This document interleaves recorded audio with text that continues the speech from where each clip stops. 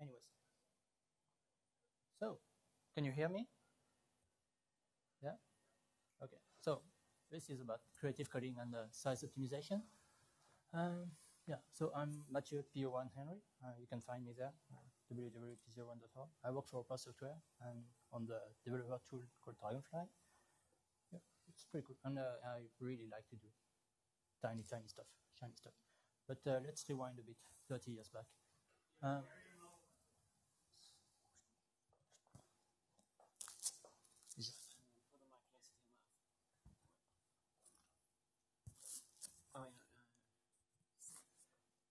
Perfect. Is that better? Yes. So, rewinding 30 years back, I grew up in this tiny place, surrounded by forest and not many things else. But one cool thing about this place called Bayeval is that there was a computer club. It was the time of Tron, the first short movies from Pixar, the VIC-20, that was before the Commodore 64, the Amstrad CPC, these computers. It was also a time of the first computer graphics conferences like SIGGRAPH and Imagina, if you know them. It was really inspiring, but with computers like this, it was completely out of reach. So, there was this computer club in Bayeval. I was going there every week, every Saturday. And one cool thing about it is that the staff was making the kids program for like half an hour or 1 hour before they went crazy and played bubble for hours. And it was creative coding right off the bat. So, for instance, we would teach us how to draw one line, just move to one point and draw to the next one. And the kids would do something like this. Then the next week, they would teach us if you move to some place and do a fill, you can do a fill and fill an area with one color, and the kids would do something like this. It was pretty cool. So it was a fun way to learn. You just get something quickly on the screen, you play, fiddle, and you learn something on the way. I did that for a few years, and then I stumbled into that sort of things, the demo scene. So this is the Union demo in February '89, and one crazy thing, if you see the mouse cursor here, that's the physical resolution. And what happened is there's things going on the side. So these guys, they managed to just push the boundaries. They just did things that the manufacturers of the computer thought were impossible. And then suddenly things were becoming more interesting.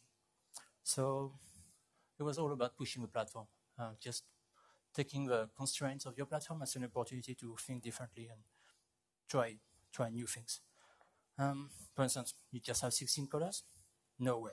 Change the colors every scan line as soon as you want, and you can get thousands or hundreds of thousands of colors.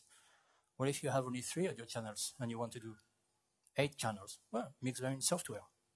You can do it. It's no problem. What if you don't have audio? What if you are on a ZX80 and there's no audio chip? Well, you have something that makes sounds. It's called a floppy disk. You just stick on the floppy like a madman, and the motors will squeal. And you can make music, like real music with that. So, yeah. But doing this kind of demos, it takes some time, it takes a long time. And this day, with this cute little one, I don't have much of that. So I prefer to focus on making small things, like shiny things, quickly, like JS1K, 140 bytes, and small intros, like in the demo scene spirit. Like really trying to pack as much bang in little bytes. So careful. It's about to get dirty, real dirty. So this thing was my last entry at JS1K. I'm not sure we'll be able to hear much, but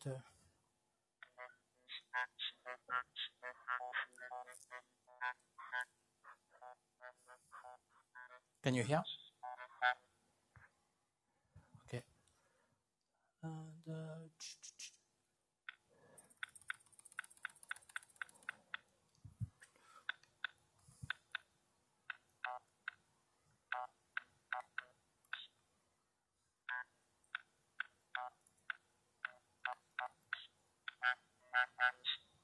it's a speech synthesizer in 900 bytes.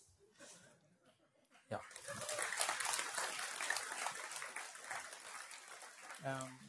Yeah, and since it was in an audio element, you can play with a volume, replay it, and blah blah blah. Also, what sort of things? It's a mentioned sponge in 511 bytes.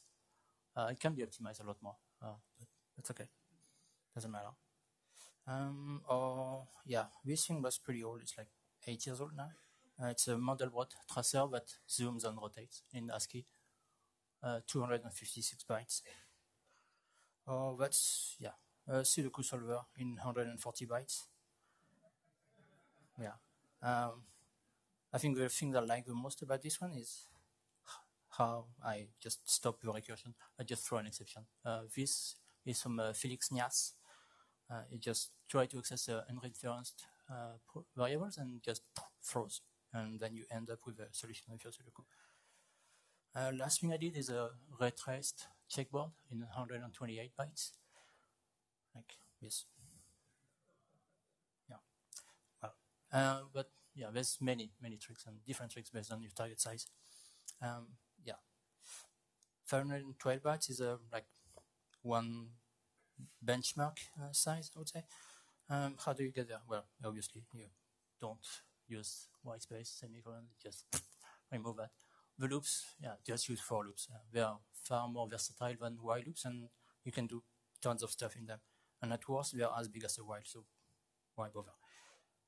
Quarks mode is your friend, obviously. I mean, you see this thing that basically it's HTML with one canvas with an ID C, and you just want to get the 2D context. It's 90 bytes. Doing that in Quarks mode, it's 48. Yeah, win. If you want to execute some code download, well, there's different ways. You just have a script tag and you put your code. It's 21 bytes, or if you can, just put a body element with a inline JavaScript on the download, and it's 18 bytes, 3 bytes shorter. Set intervals. Well, why would you declare a function like this? I mean, it's just stupid. It's 35 bytes. You can do it in 10 bytes less. The DOM of Doom. Like, if you want to create elements, like, what the hell is that? Like 51 bytes. Just in HTML, the whole thing. 27 bytes. It's like half the size. Yeah, again, DOM of Doom. Like, you want to touch the DOM, append some element or anything, that's just using HTML. It's shorter. The append child version was 18. In HTML1 is 15. Like, yeah. Of course, there's yeah, you can alias methods and use with. So this little snippet there, it's basically a rotation. Rotate X, Y by an angle A. Yeah, and I messed up. Should be seen and seen, but yeah, whatever. So this thing with our optimization is 60 bytes. If we just alias math, it's 55. If we alias cos and matosine, it's 54, so 6 bytes less. And with a width, we go down to 50. It's not too bad, 10 bytes shorter. Of course, there's unused arguments in many methods. Yeah, this example, yeah, that's when you draw an image and then you try to get the data, 1 pixel of it. Well, you can just, since the draw image returns undefined, it's fine to use instead of 0 here, and you save 2 bytes. Well, when you're trying to squeeze something into 128 bytes, every byte counts. So you really have to go dirty. Yeah, coercion. Yeah, we do that all the time, like variable and like a fallback with a double pipe. Well, arrays. When something is undefined and you access the array, you get the two-string version, and it coerces to empty string. So again, you save 2 bytes. Yeah. Yeah, false entropy. Yeah, we all know that. So, what is this one? Yeah, if you test something that is equal to 0, well, yeah, test it directly. There's no need to check this part that it is different than 0 because it is trophy. Just put the whole thing directly, and it is 5 bytes shorter. Magic numbers. Yeah, I love them. So yeah, there's the obvious one, math.floor. That is 13 bytes, and you just do a binary OR with 0, which does not affect the value, but just cast it to integer. It doesn't work so well for negative numbers, but yeah, who cares? I mean, they're just trying to do something cool. I'm sure you will find a way to do without negative numbers. Dirty trigonometry. That's so cool. So basically, when you want to do like things that spins around and draw stuff, you always have to deal with pi and fractions of pi. Common one is pi over 2, which you can use to make a sinus out of cosinus. And if you look at your value 8 modulo pi 2 times 2, it's actually pretty close to pi over 2. And the error is 0.14. So if you're really short of bytes, you can use math.pi over 2, which is 9 bytes, or you can use 8, which is just 1. And in the example of a rotation from before, it was 50 bytes with a with math using cos and sin. But if you just alias math.cos and use this magic 8, suddenly it's 3 bytes shorter. So again, useful. Similar, 89 and 1 are pretty close to pi over 3. 89 has an error of 0.01, which is pretty good. But if you're really short of bytes, you can use 1 and the error is 0.05. That's acceptable, I guess. Math.pi over 3 counts for 9 bytes, and these two and 1. So that's worth it. Same story. Minus pi over 2. It's pretty close to 11 or minus 8, since we saw that 8 is close to pi over 2. But 11 is much more precise. It has an error of only 0.004, while minus 8 has an error of 0.14. So it's a very good approximation. 22, we all know that 22 over 7 is pi-ish. The error is 0.008. That's pretty good. And again, 7 bytes against 2. So if you're short, you can use this trick, it's fine. No one will notice. Obviously, 22 is about pretty close to pi, so 44 is pretty close to 2 pi. And the error is quite small. I don't know if you can see it. It's 0.01, which gives us a period of 178 iterations before you actually loop around. That's not bad. And 44 modulo 2 pi is more or less 0.03. And value is 7 bytes. Using 44, it's 1 byte shorter. So again, it's worth it. Floating point sucks. We all know that. We've seen Crockford talking about it. When you do 0.1 plus 0.2, it's 0.3 something. What's normal? It's part of a floating points, IE standard, which is based obviously on binary. So it can only do powers and negative powers of 2. So obviously that sucks when you do that, but you can use that. Because sometimes floating points rocks. For instance, you have a loop on something, and you want to do something every, if you just increase your number by a negative power of 2, or inverse power of 2, 1 over 32 in that case, it will only fall on the round floating number, which means you will never get these funky values of 30004, whatever. There's no error with that. There's no floating point error.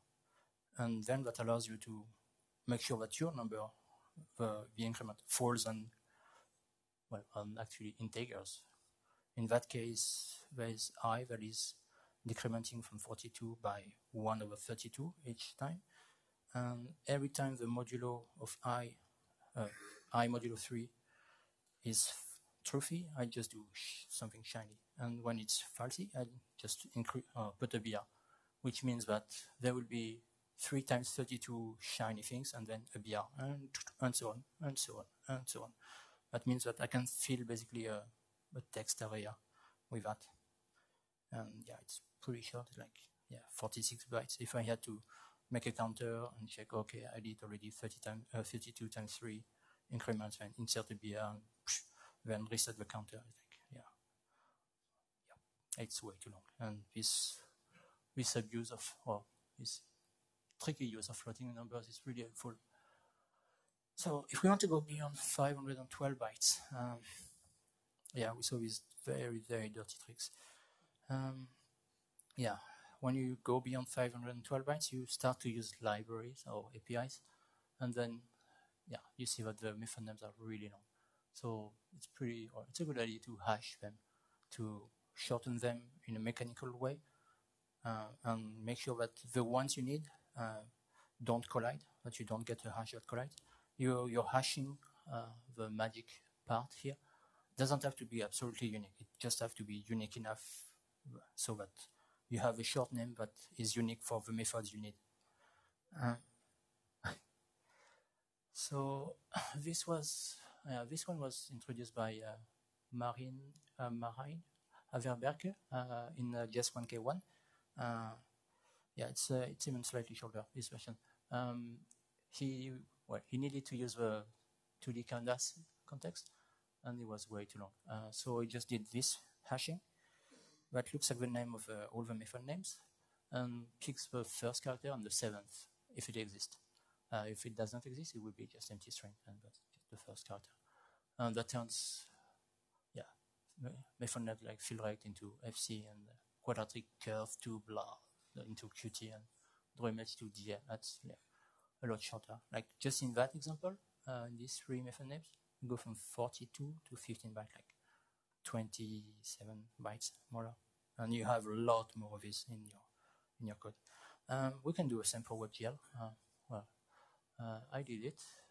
I'm not the only one, but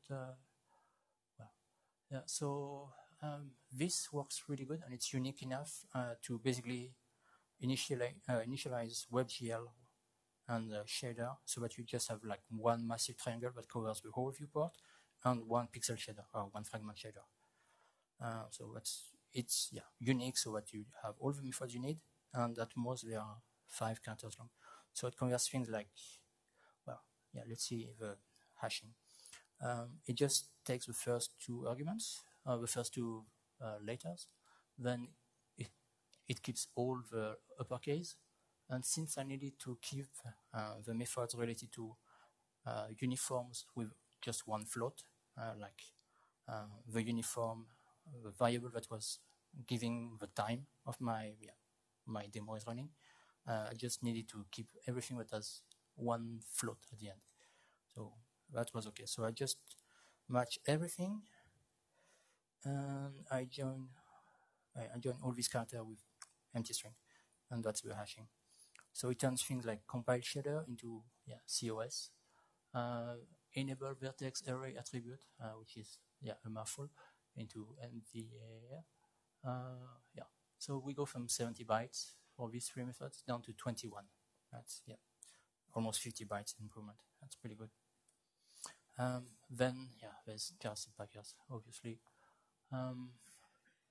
The basic idea of JavaScript packers, you probably saw them. It's just to go through your code, look for strings that are repeated often and that have a big impact, and replace them by a token, a short token, like $, non-printable character, and then you reverse that. So JavaScript packers basically build one string, and then they just look for the tokens, look for the corresponding substring that it replaces, then do all the replacement, and then it evaluates the source code. That is my unpacker, which is in its shortest form, like 68 bytes. So what it does is, in the $, there's the packed source code, and at the end there is the token and the string that it replaces. So in the test condition of my loop, I just do a simple match. Thank you very much. So I just do a single match for one of the tokens here using a regex. And ideally, you would use a range, a regex range, where you just even better, you would use non-printable characters from like 0, 1 down to everything you can. In Wolf 1K, which was an attempt to make a 3D FPS in 1 kilobyte of JavaScript, I managed to not use any character until the ASCII character 37. So no white space, no quotes, no exclamation mark, and sort of things, just to optimize this part. And it worked. So just find one token, then you shift. First you split in the body of the for. In the body of for, you split on the token that you found, and then you join using the shift, using the beginning of the array. So first you have the array, then the token, and then the packed code. So you split on the token, you get the substring that it replaces at the beginning, and then you just join with it. And that's using what I said above to nest all the calls together. And eventually the match, looking for your tokens, will not match, and you just exit the loop, and you evaluate the code, and voila. So that's it for just packers, and for about 512 bytes up to maybe 1K. That works okay, these things. But if you want to go beyond 1K, you need something a bit better than this. And there is something called zlib. That works pretty good. It's used in browsers actually. It's used in PNG images. PNG images are basically zlib data. Also, it makes it easier to handle binary data and non-printable characters, because this can be a little bit tricky in JavaScript.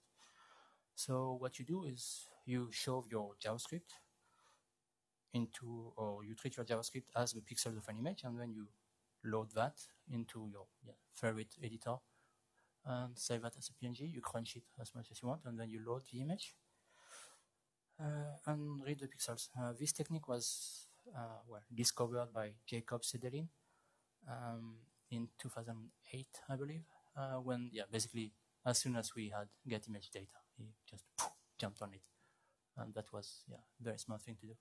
That's his initial code, slightly optimized. It's about 250 bytes. It loads one PNG. It creates an image. Here loads an image, and in the onload event, we create an empty string, build a canvas element, create the 2D context, or get the 2D context, read the pixels, read the pixels, and the data obviously, and then we just loop around through all the pixels of that image. And we just concatenate the string from char code of that pixel, and at the end we just evaluate the code. It's pretty nice, but it's a little bit big, like 200 something bytes. It's a bit annoying to use locally. You have to enable or to allow your web browser to access local files. For instance, at least in Chrome you have to. It's a bit, it's not cool. It works really good. It was basically a state of the art until recently, until a couple of months ago, and that is where's the shiny things. PNG bootstrapping. Basically, you abuse PNGs, the PNG file format and the way it's loaded in web browsers. And one thing, web browsers usually they are served crap from the web servers, so they don't trust the content type that is sent to them. They have to read like the first 64K and check the content and guess what it is. And if you serve them something like this, shiny.png.html, and there happens to be some text in it, they will think it's HTML, and they will execute that HTML code. This was discovered by Cody Dakenbrokius, who works at Mozilla and Boot2Gecko. This guy is a genius. So browsers try to guess the content type of resources based on some data that they load from them. Also, one cool thing is that, like for many formats, the implementation of supporting one format is often a little bit dodgy, or not dodgy, but it's like, yeah, it works, but don't look too much into the details. For instance, you can cut the last chunk of a PNG image. It's basically a chunk that says, well, what's the end of the image, and it costs 12 bytes. You can also cut off the checksums at 4 bytes, and browsers don't care about it. They don't look at it. So you gain like 16 bytes for nothing. Yep. So yeah, PNG bootstrapping looks a bit like this. It's basically your PNG image, and you put this code at the end of your PNG image, and success. It's really nifty. So basically, before that, be dragons and PNG image, and here is HTML code that will be parsed as HTML by the web browsers. It works across all browsers. I tried I got it to work in Opera, Safari, WebKit, Chrome, and Firefox. So at the end of your PNG image, you put a canvas element, an image tag, and the funny thing is, well, the HTML is the image, and the image is the HTML. So how do you reference the image? Well, you just use the fragment URI.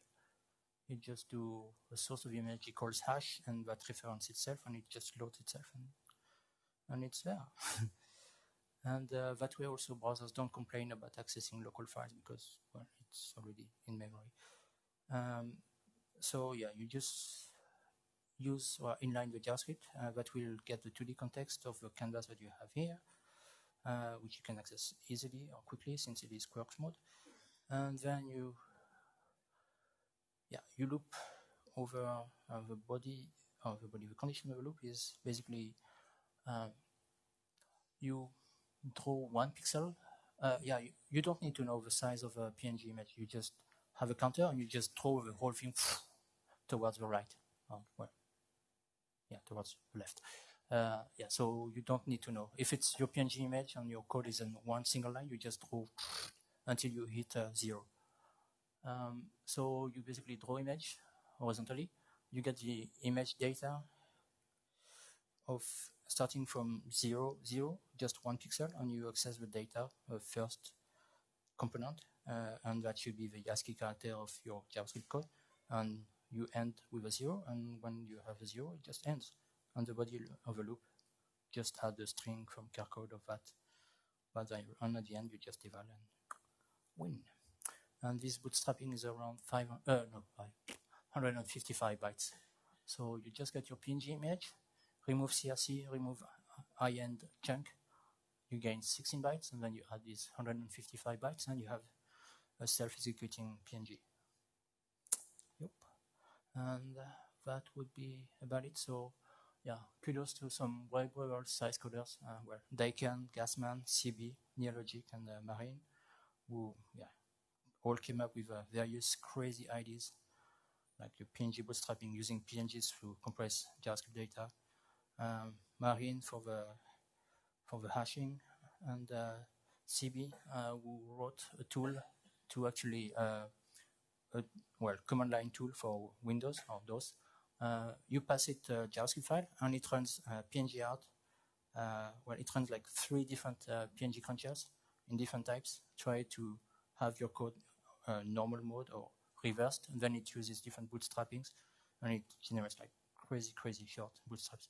Gassman did similar tools in Ruby, and Daikon came up with the idea, and we all work together to optimize the bootstrapping, and it's pretty good now. So that's about it, and thank you very much, and don't forget Demo.js, June 30. They have a 1K competition, and they allow remote entries, so feel free to apply any of this technique and submit your entry in the 1K compo. Voilà.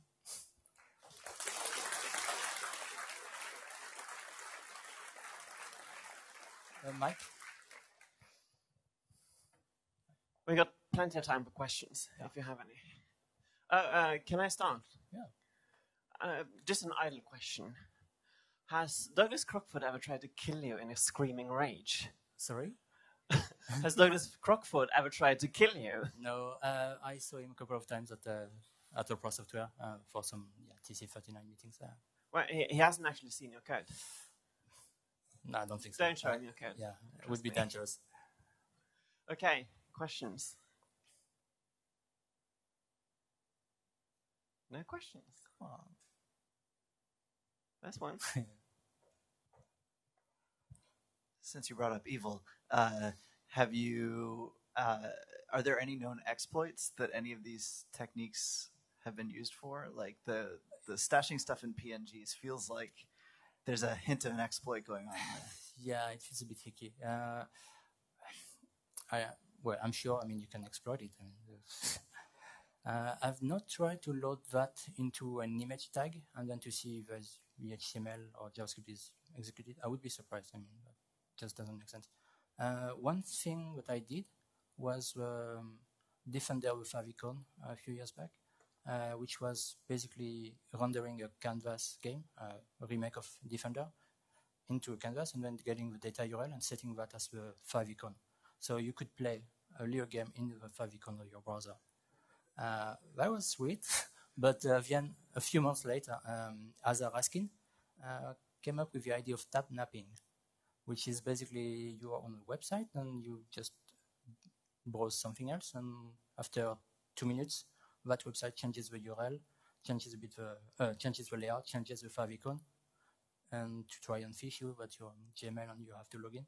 And that is exactly the same thing. And I was like, oops, didn't think of that. So yeah, I guess there's similar exploits possible. And well, there's something ticking in my head. The abuse of PNG, I guess it's possible to abuse WAV files or audio formats in a similar manner. So I'm curious to try that.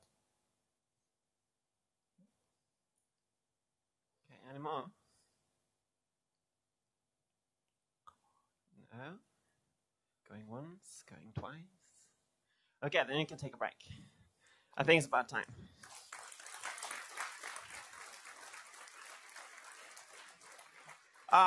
We are a bit ahead of schedule, so